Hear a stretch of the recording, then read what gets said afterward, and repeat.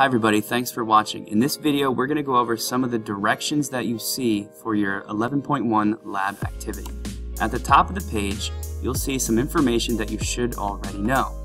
In the picture, if there's a 32 degrees Celsius hand that comes in contact with cooler water, then the kinetic energy or the heat in the hand is going to transfer out of the hand into the water.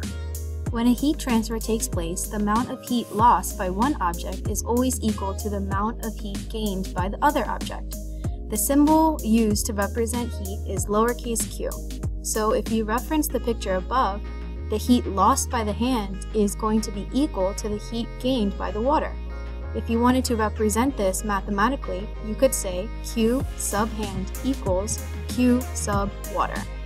Meaning, if the hand loses 1,000 energy units, the water is then going to gain 1,000 energy units.